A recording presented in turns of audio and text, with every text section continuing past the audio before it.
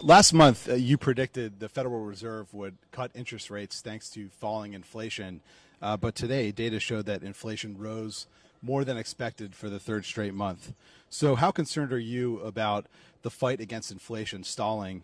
And do you stand by your prediction for a rate cut? Well, I do stand by my prediction that before the year is out, to be a rate cut. This may delay it a month or so. I'm not sure of that.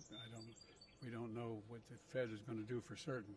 But look, we have dramatically reduced inflation from 9% down to close to 3%. We're in a situation where we're better situated than we were when we took office, where inflation was skyrocketing.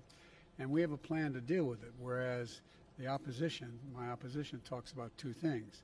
They just want to cut taxes for the wealthy and raise taxes on other people. And so I think they have no plan. Our plan is one I think is still sustainable.